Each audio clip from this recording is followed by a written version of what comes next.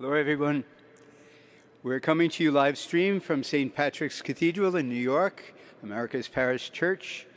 We celebrate today, Monday of the 7th week of Easter. The celebrant for today's Mass is Monsignor Lamort, who is the Vicar General of the Archdiocese of New York. The Mass today is offered for the intentions of Elizabeth de la Torres, and later today we'll celebrate Mass for Anne-Marie Russolo, Agnes Mulligan, and the deceased members of our armed forces.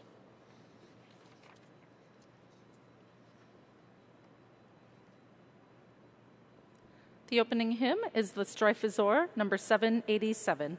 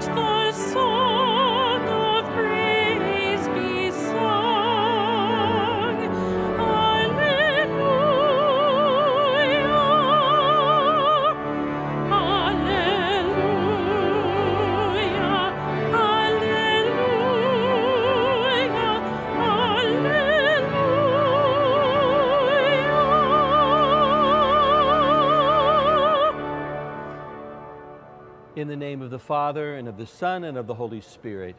Amen. Grace to you and peace from God our Father and the Lord Jesus Christ. And with your spirit. My brothers and sisters, welcome to St. Patrick's Cathedral. I offer the welcome again, as did Monsignor Ritchie. We welcome no one here in this building. We're still under quarantine, but of course there are many who watch us on the live stream at stpatrickscathedral.org. Those who are listening on the Catholic channel on Sirius XM Satellite Radio 129, and those who are watching later today on the Catholic Faith Network. We are united in prayer, all of us, over great distances across the country. And so we take a moment on this day that we celebrate not only the feasts of the saints we honor, but also for America's dead, Memorial Day. We offer our prayers now, asking God in His goodness to forgive all of our sins. I confess to Almighty God and to you, my brothers and sisters, that I have greatly sinned in my thoughts and in my words, in what I've done and what I've failed to do. Through my fault, through my most grievous fault. Therefore I ask Blessed Mary, ever Virgin, all the angels and saints, and you, my brothers and sisters, to pray for me to the Lord our God. May Almighty God have mercy on us, forgive us our sins, and bring us to everlasting life. Amen. Kyrie eleison, Kyrie eleison, Christe eleison, Christe eleison, Kyrie eleison, Kyrie eleison. Let us pray. O God of peace, who are peace itself, and whom a spirit of discord cannot grasp, nor a violent mind receive, grant that those who are one in heart may persevere in what is good, and that those in conflict may forget evil and so be healed. Through our Lord Jesus Christ, your Son, who lives and reigns with you in the unity of the Holy Spirit, one God forever and ever. A reading from the Acts of the Apostles. While Apollos was in Corinth, Paul traveled through the interior of the country and down to Ephesus, where he found some disciples. He said to them, "Did you receive the Holy Spirit when you became believers?" They answered him, "We have never even heard that there is a Holy Spirit." He said, "How were you baptized?" They replied, "With the baptism of John." Paul then said, "John baptized with the baptism of repentance, telling the people to believe in the one who was to come after him, that is, in Jesus." When they heard this, they were baptized in the name of the Lord Jesus. And when Paul laid his hands on them, the Holy Spirit came upon them, and they spoke in tongues and prophesied. Altogether, there were about 12 men. He entered the synagogue and for 3 months debated boldly with persuasive arguments about the kingdom of God. The word of the Lord. Thanks be to God. God arises, his enemies, Sing to God, O kingdoms of the earth. Sing to God, O kingdoms of the earth. God arises, his enemies are scattered, and those who hate him flee before him. As smoke is driven away, so are they driven, as wax melts before the fire. Sing to God, O kingdoms of the earth. But the just rejoice and exult before God, they are glad and rejoice. Sing to God, chant praise to his name, whose name is the Lord. Sing to God, O kingdoms of the earth. The father of orphans and the defender of widows is God in his holy dwelling. God gives a home to the forsaken. He leads forth prisoners to prosperity. Sing to God, O kingdoms of the earth.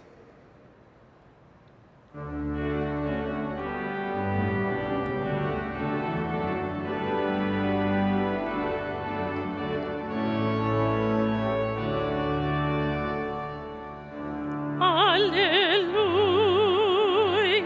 alleluia, alleluia.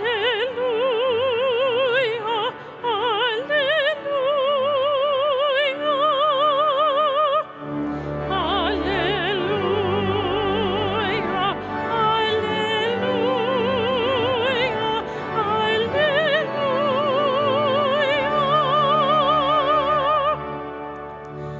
If then you were raised with Christ, seek what is above, where Christ is seated at the right hand of God.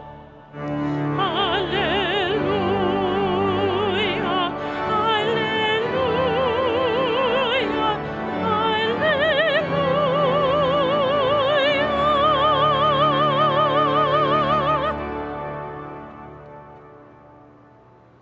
The Lord be with you.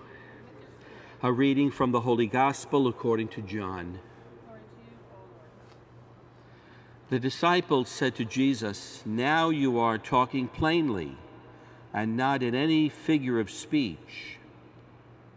Now we realize that you know everything and that you do not need to have anyone question you. Because of this, we believe that you came from God."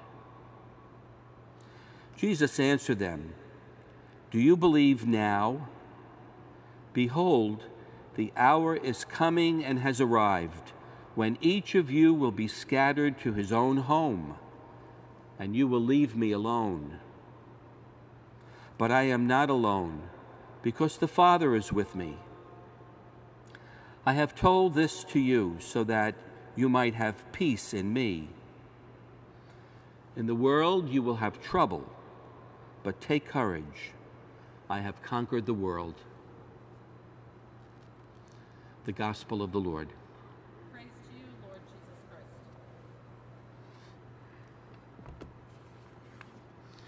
I think it's so significant for us as we spend these days between the Feast of the Ascension and next Sunday's Feast of Pentecost, that the first reading today from the Acts of the Apostles, from which we've been reading since Easter Sunday, makes a very strong and powerful reference to the Holy Spirit.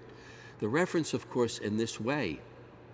The disciples, when questioned about their knowledge of the Holy Spirit, replied, "We've never even heard of the Holy Spirit." I think for a time in our church, that was a very common understanding. Who is the Holy Spirit? We had such great familiarity with God the Father, the Creator, the one who gave us life, And of course, we associate so closely with the Son of God, Jesus the Redeemer, our brother, who brought us new life and salvation. But who is the Holy Spirit? My recollection as a boy was that the Holy Spirit was coming to me on the day of my confirmation. But who was the Holy Spirit? When I was a kid growing up, it was the Holy Ghost. So we had no reference at all to the Spirit of God. And I think over time, from those days when I was a young boy to this time now, the Holy Spirit has become a driving force. Not that the Holy Spirit wasn't there, but a realization of the driving force, not only within the church, but in our lives as well. That we know the power of the Holy Spirit to give us the wisdom that we need and the inspiration that we need, sometimes to go out and make some very, very difficult decisions. Between Thursday and Sunday in this 9-day period, we, the church, spend some time praying again for the coming of the Holy Spirit into our lives, so that when we reach the Feast of Pentecost on Sunday, we too, like Mary and the disciples, will have a greater appreciation, but certainly a greater indwelling of the Spirit in our lives.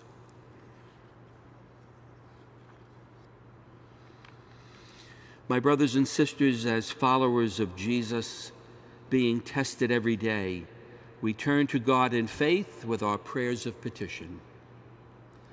That all in the church may be open to and receive the gifts offered by the Holy Spirit, let us pray to the Lord. Lord, hear our prayer. That all men and women in the world may remain strong in their pursuit of the common good and the good of their neighbor, let us pray to the Lord. Lord, hear our prayer. For all those who are afraid to take the next step in discipleship, that they will find courage in the message of Jesus and the hope of the resurrection, let us pray to the Lord. Lord, hear our prayer. For this gathering of God's people, that we will find in the gospel a message of hope and strength in the midst of all of life's trials, let us pray to the Lord.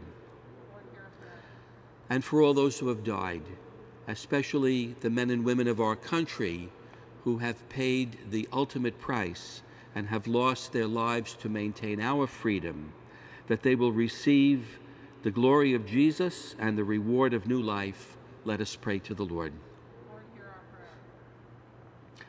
O God, our Father, grant us the grace to entrust all of our needs to you, that we might one day share in the glory of your Son, who conquered sin and death, for he lives and reigns forever and ever.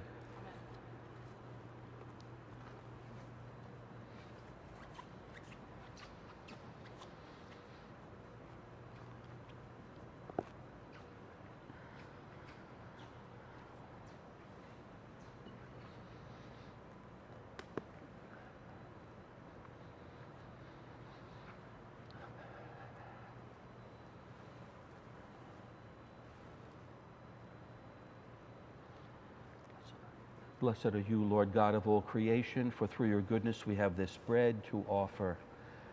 Fruit of the earth and work of human hands, it will become for us the bread of life.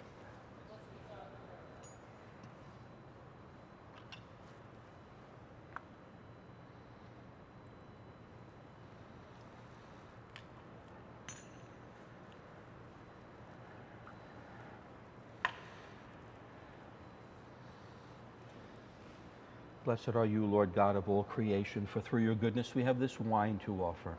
Fruit of the vine and work of human hands, it will become our spiritual drink.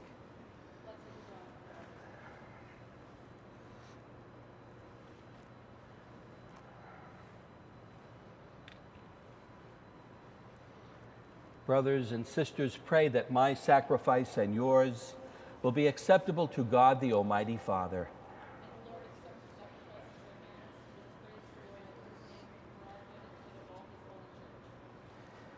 May the saving sacrifice of your Son, the King of Peace, offered under sacramental signs that signify peace and unity, strengthen, we pray, O Lord, concord among all your children.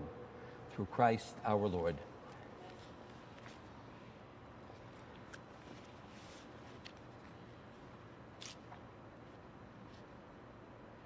The Lord be with you. Lift up your hearts. Let us give thanks to the Lord our God.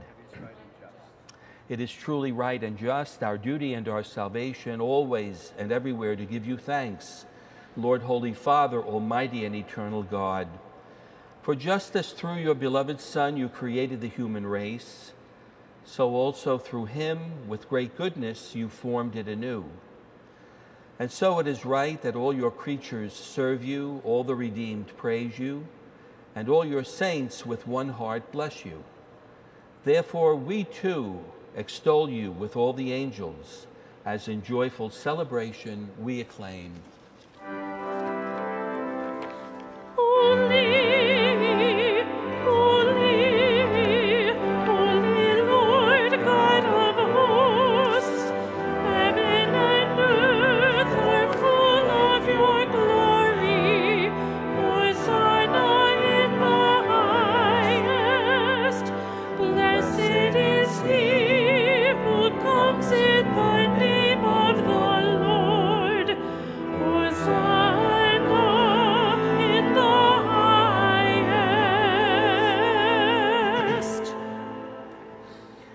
You are indeed holy, O Lord, the fount of all holiness. Make holy, therefore, these gifts, we pray, by sending down your Spirit upon them like the dewfall, so that they may become for us the body and blood of our Lord Jesus Christ. At the time he was betrayed and entered willingly into his passion, he took bread and, giving thanks, broke it and gave it to his disciples, saying, "Take this, all of you, and eat of it, for this is my body, which will be given up for you."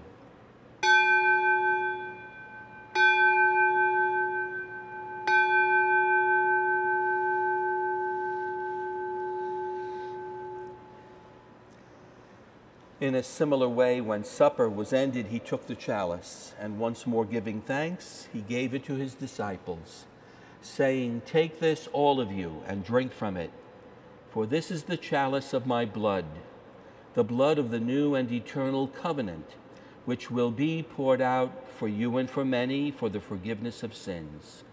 Do this in memory of me."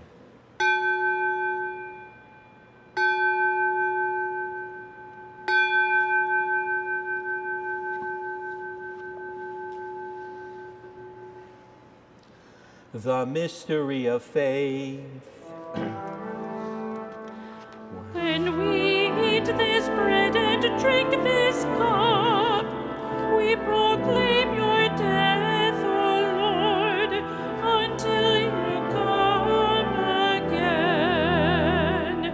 Therefore, as we celebrate the memorial of his death and resurrection, we offer you, Lord, the bread of life and the chalice of salvation, giving thanks that you have held us worthy to be in your presence and minister to you. Humbly we pray that, partaking of the body and blood of Christ, we may be gathered into one by the Holy Spirit. Remember, Lord, your church spread throughout the world, and bring her to the fullness of charity, together with Francis our Pope and Timothy our Bishop and all the clergy. Remember also our brothers and sisters who have fallen asleep in the hope of the resurrection, and all who have died in your mercy. Welcome them into the light of your face. Have mercy on us all, we pray, that with the Blessed Virgin Mary, Mother of God, with blessed Joseph, her spouse, with the blessed apostles, and all the saints who have pleased you throughout the ages, we may merit to be co-heirs to eternal life, and may praise and glorify you through your Son, Jesus Christ. Through him and with him and in him, O God, Almighty Father, in the unity of the Holy Spirit, all glory and honor is yours forever and ever. Amen.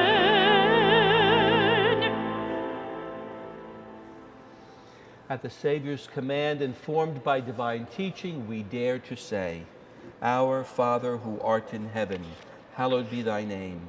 Thy kingdom come, thy will be done on earth as it is in heaven. Give us this day our daily bread, and forgive us our trespasses, as we forgive those who trespass against us. And lead us not into temptation, but deliver us from evil.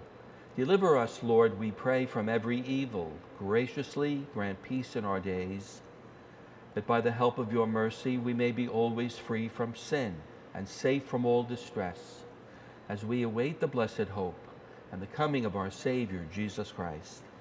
The kingdom, the power, and the glory are yours, now and forever. Lord Jesus Christ, who said to your apostles, "Peace I leave you, my peace I give you," look not on our sins, but on the faith of your church, and graciously grant her peace and unity in accordance with your will, who live and reign forever and ever. Amen. The peace of the Lord be with you always.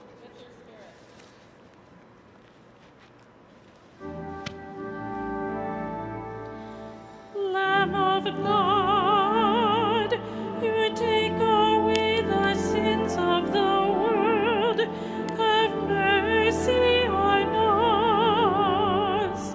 Lamb of God, you take away the sins of the world, have mercy on us.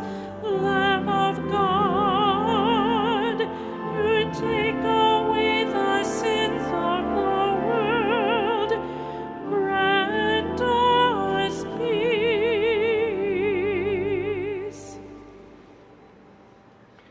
Behold the Lamb of God. Behold him who takes away the sins of the world.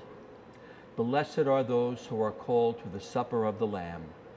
Lord, I am not worthy that you should enter under my roof, but only say the word, and my soul shall be healed.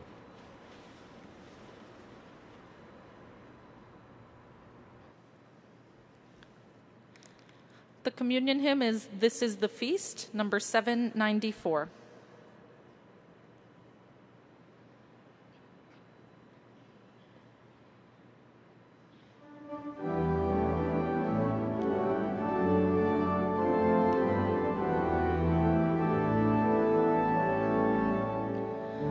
This is the feast of victory for our God. Alleluia, alleluia, alleluia.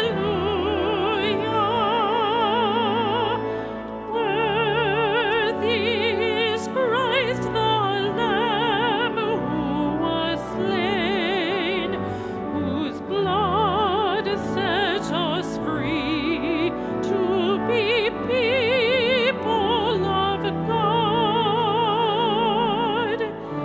This is the feast of victory for our God. Alleluia, alleluia, alleluia.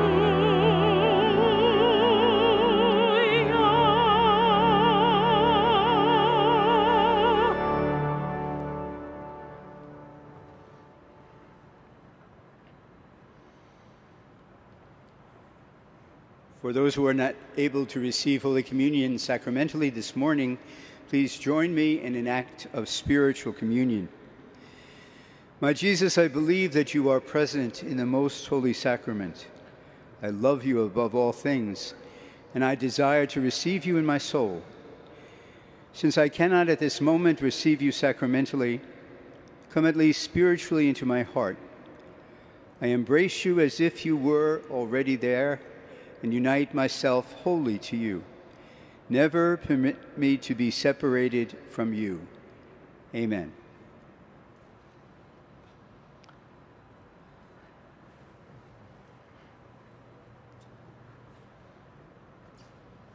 Let us pray. Bestow on us, we pray, O Lord, the spirit of charity, so that, sustained by the body and blood of your only begotten Son, we may be effective in nurturing among all the peace that he has left us, who lives and reigns forever and ever. Amen. The Lord be with you. With your spirit. And may Almighty God bless you, the Father, the Son, and the Holy Spirit. Amen. Go forth, the Mass is ended. Thanks be to God. The closing hymn is America the Beautiful, number 432.